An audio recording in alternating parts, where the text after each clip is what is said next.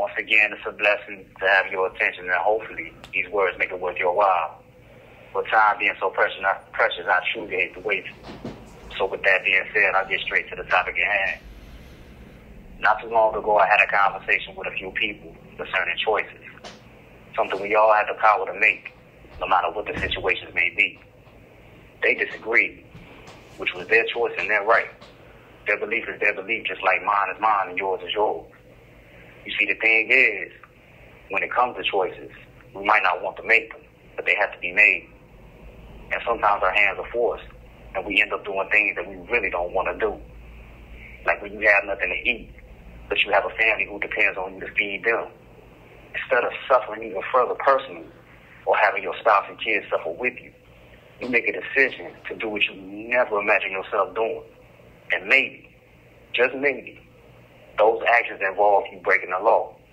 Maybe even more than one. But what else can you do other than give up and give in? You exhausted all of the legal avenues within your reach and found no help. You barely found any sympathy. But you want to do what's right. And you know that to suffer daily isn't any kind of living when it comes to this life. Unless you're the type who just loves to suffer. And that's a whole other matter.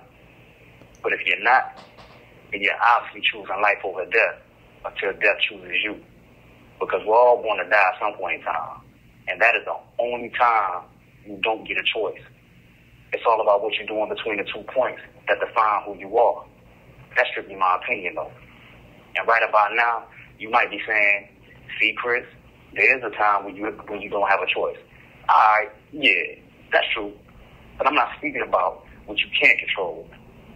I'm speaking about what you can control. Some nice try, though. Somebody else pointed out the same thing. But this is all about the day-to-day decisions. And outside of the back against the wall ones that have to be made, what are the reasons for the rest? Is it peer pressure? Is it some type of known or unknown fear? Is it based off of desire, lust, a form of passion, love, hate, loyalty? Or is it done out of obligation? Maybe it's business or some type of principle. What about race, color, or religion? Or could it be the money, power, and respect? If not any of the above, then what about some type of materialistic need or want? Or maybe that certain decision is based off of a past event, or maybe the future. Only the decision maker truly knows. Some choices come with multiple reasons, even those we don't fully understand ourselves. And sometimes the choices that we make cause us to forget who we are and who we really want to be. Sometimes our choices can have us so wrapped up in the next person or in the next moment that we find ourselves living for them or it. Now, if that's what you want, then that's what you want. I'm not here to judge or to persecute. I'm just saying we all have a choice, no matter what they're influenced by. And there are times when our choices do us more harm than good, especially when they're made under the influence of alcohol or drugs. Now, either you know this from personal experience, like myself, or you will witness it by some other means, also like myself. And those intoxicated decisions can lead to an ocean of regrets, broken relationships, job losses, or confessions that should have never been confessed. And the reason for that intoxication doesn't even matter at that moment, even if it's addiction. So you know the choices that led up to the addiction don't matter, at least not to the offended. Only the actions or the words being spoken at that point in time do. Things that could even land a person in the criminal system, where one bad decision just leads into another. And I'm not saying that it's all on the individual who spoke or acted out loosely, or that there aren't any good choices that don't get made. As humans, things always tend to go both ways, no matter what side of the law you're on. And in life, being that anything can happen at any given time, episodes have a habit of escalating way too quickly. They come one second after another, with some being easier than others. Even now, you have to choose whether you want to listen to my next words or not. But I'm thinking, hold up, you still with me, right? All right, then let's go. I know that we as a people hear things repeatedly throughout life. They're just delivered in many different ways. Maybe we take heed to the message of the internet, maybe we won't. Because I don't know how many times I've heard my parents or my grandmothers or my aunts, uncles, or some older person tell me, I've been where you've been, so you better listen. Well, I can honestly say that I should have listened.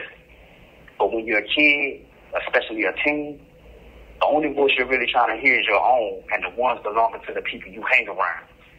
It's like outside of your family. The environment that you grow up in is the magic that you want. No matter how tainted it may be. And sometimes the more tainted it is, the more drawn you become. Not in every case. But either way, environmental influence is so crucial in a child's upbringing. And it's like so many people forget that. As if they were never kids themselves. As if they don't know that that's when some of the worst decisions get made. Because during that time, we're still trying to figure out who we are and where we belong. The more traumatic the environment, the longer the search takes. And every step that's taken is based off of what we've always known. And while we're trying to adjust and readjust, the world just keeps on moving. And if we end up in the criminal system, it's just a move from one traumatizing environment to another. A place where making wrong choices become the right choices. All in the name of survival or for whatever other reason an individual is choosing to attach to it. But not in every case. There always seems to be one exception, and sometimes even more, who move past that little area. It's the ones who make the choice to be better than they were the day before, even when they're facing death, which doesn't make sense to a lot of people. It's like, why would you want to better yourself when you're going to die? Something I've heard multiple times over the years, and by prison guards at that, directly and indirectly. And do you want to know my response? If I choose to give one, come here. Bring a little closer. Are you listening? I said because I choose to. Remember, no matter what the situation is, you always have a choice. As long as there's something to choose from. It's just up to you to choose. Thank you once again for choosing to hear me. Till the next time.